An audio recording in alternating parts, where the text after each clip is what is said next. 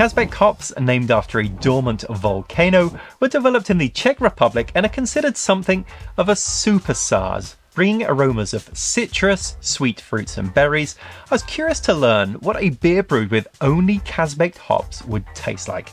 To find out, I'm brewing a pale lager with Kazbek added as the bittering, flavour and aroma additions. Then I'm serving the beers to tasters and collecting data on what qualities a Kazbek hopped lager imparts in beer.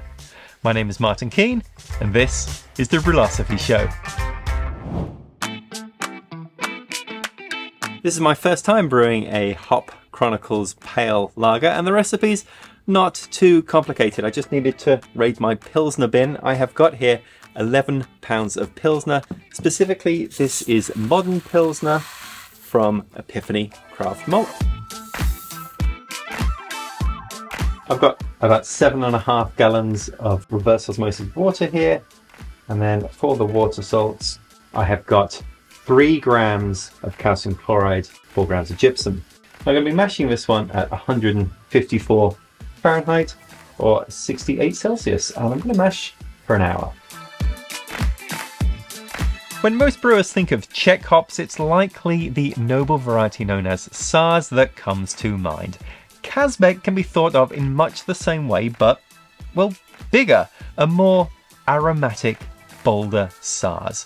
While Kazbek hops have been on the market since 2008, they came to life back in 1984 when a wild Russian variety was crossed with the daughter of Saaz, a northern brewer.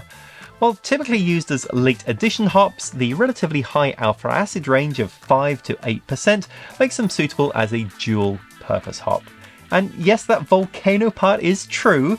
Kazbek hops are named after Mount Kazbek, the highest mountain in eastern Georgia. Now, the way the hop schedule works with these pale lager recipes is we assume a 60-minute boil, and we're going to add 3 hop additions at 60 minutes, 30 minutes and 5 minutes. Looks like I'm reaching that boil now, so I'm just going to lower the power here.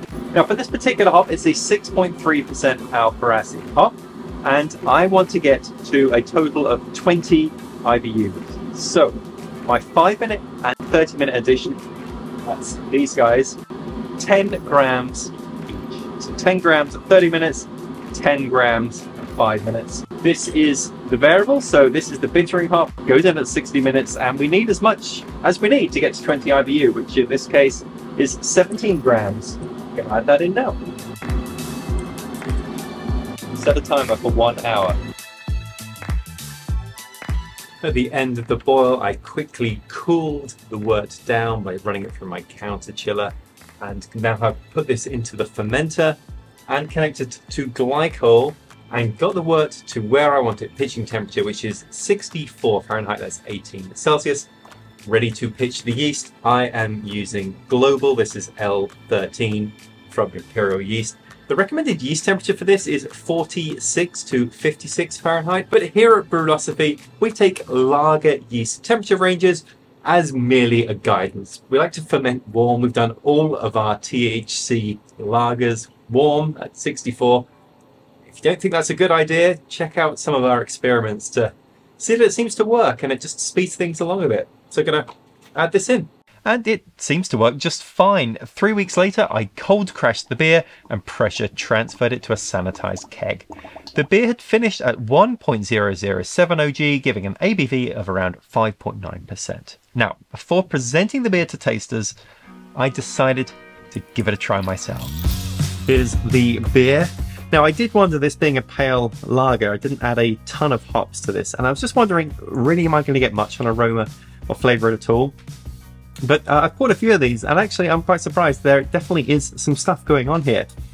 Now on the aroma, I'm picking up citrusy notes, I would say. Maybe a touch of lemon, that sort of citrus, but also a little bit of spice. So this is what makes it such an interesting hop, I think, is you do have a little bit of spicy fruitiness, if that makes sense. Yeah, so on the flavour, definitely more of that lemon coming through. Already quite pleasant. But it's like lemon and there's somebody sprinkled a little bit of pepper on it. Just a touch, but there is that spiciness there in the flavour too. Kazbek, I'm quite impressed. Now I took this beer along to the homebrew club meet of the White Street Brewers Guild. A total of 21 people participated in the evaluation of this beer, all blind to the hop variety used until after they completed a survey. And what did that survey find? Well, the average aroma and flavour ratings for each descriptor are plotted on this radar graph. Tropical fruit, citrus and stone fruit were endorsed as being the most prominent by participants. Some participants also noted a floral flavour. Least prominent were pine, onion, berry and, thankfully, catty.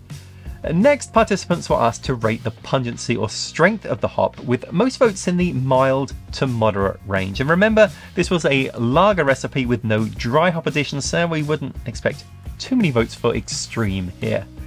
Tasters were then instructed to identify beer styles they thought the hop would work well in. Pale ale and pale lager received the most votes, which is pretty cool given that this was indeed a pale lager. And then finally, participants were asked to rate how much they enjoyed the hop character on a 1 to 10 scale. This saw the largest distribution of votes. Personally, I'm giving this a solid 6.